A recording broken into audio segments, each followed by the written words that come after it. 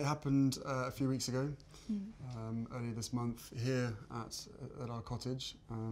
Just a standard, typical night for us. It's a cozy night. It was, what were we doing? Just roasting chicken and Roasting having a chicken, trying to roast a chicken. Trying to roast a chicken, and it was just an amazing surprise. It was so sweet and natural and very romantic.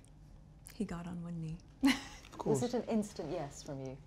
Yes, as a matter of fact, I could barely let you finish proposing. I was like, can I say yes now? She didn't even let me finish. She said, can I say yes, can I say yes now? And then there was hugs and I had the ring in my finger and I was like, can I give you the ring? And she goes, oh yes, the ring. So no, it was a really nice moment. It was just the two of us and I think I managed to catch it by surprise as well. So. Yeah. And this is how long after you first met? It would be a year and a half, yeah. A little bit more than that. No, just about a year and a half, yeah. Have you met the Queen? I have, yes. A couple of times. What was that a like? couple of times.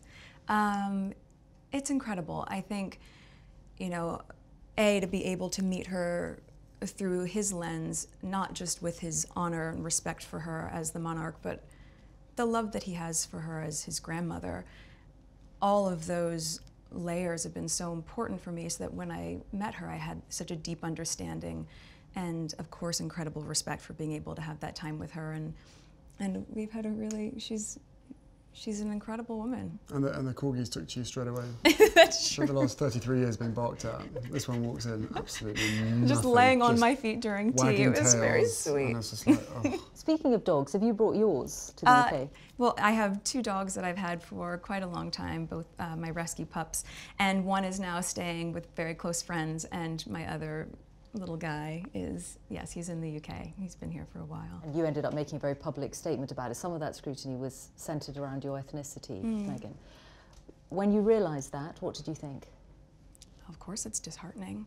You know, it's a shame that that is the climate in this world, to focus that much on that, or that would be discriminatory in that sense. But I think, you know, at the end of the day, I'm really just proud of who I am and where I come from, and we have never put any focus on that. We've just focused on who we are as a couple. And so when you take all those extra layers away and all of that noise, I think it makes it really easy to just enjoy being together and tune all the rest of that out.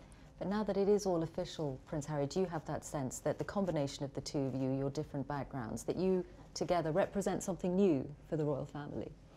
I don't know if it's something new. I think it's you know, for me it's an added member of the family. It's another team player as part of the bigger team. And you know, for all of us, all we want to do is be able to carry out the right engagements, carry out our work, and try and encourage others and the younger generation to be able to see the world in the correct sense, rather than perhaps having a distorted view. Your ring. Oh, yes. Tell us about your ring.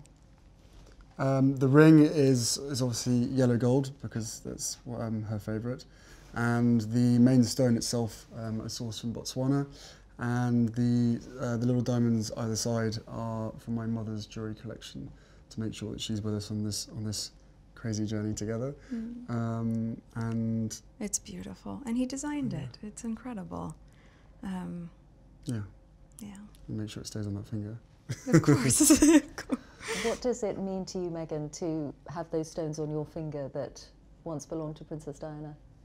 I think everything about Harry's thoughtfulness and the inclusion of that, and obviously not being able to meet his mom, it's so important to me to know that she's a part of this with us, and I think in being able to meet his aunts and also to be like Julia and just different people who are so important to his mom, I'm able to in some way know a part of her through them, and of course through him, and it's incredibly special. And you know, to be able to have this, which sort of links where you come from, and Botswana, which is important to us, and it's perfect.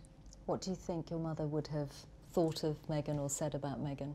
Oh, they'd be thick as thieves, without question. I think she would be over the moon, jumping up and down, you know, so excited for me.